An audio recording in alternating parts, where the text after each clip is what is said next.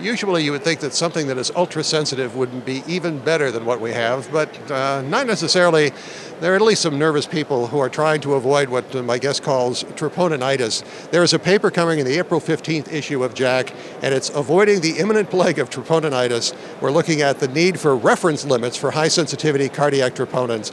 Dr. Christopher Kramer is a professor of radiology and cardiology at the University of Virginia Health System, Charlottesville.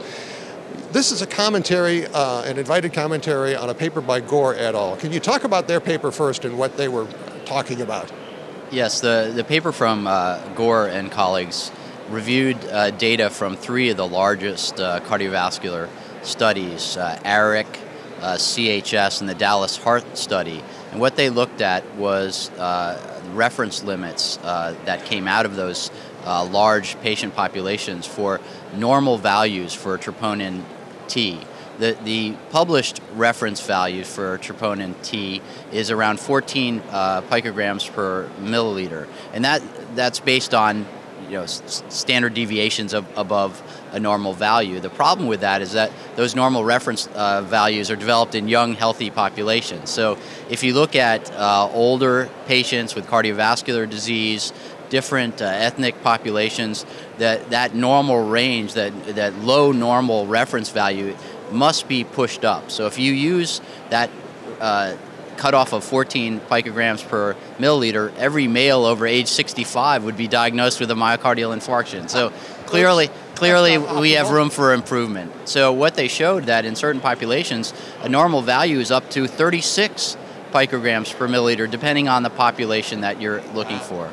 This really points out the need for age, gender, and ethnicity normal levels for these values, or else we're going to be in a problem with troponinitis. Well, if these assays become approved by the FDA before we get all this taken care of, it's going to be a mess. Yeah, I think it points out really the need that clinicians are going to have to look back at these larger patient populations to really understand where the cutoff for normal versus abnormal, or else we're going to have a plague of false positive myocardial infarctions, especially in hospitalized patients. So any other advice that you give in this particular piece as to what's needed now?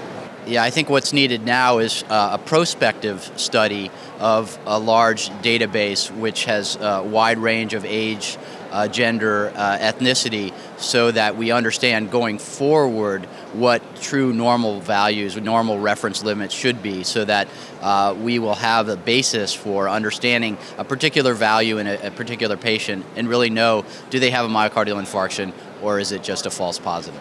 So there's some real trepidation, and there's real reason for the trepidation. Yes, I think so. As for this, the clinical cardiologist doing hospital-based consultation, half of the consults are for an elevated troponin, and if the incidence of elevated troponin goes up because we have highly sensitive values without reference limits, I think it can be overwhelming.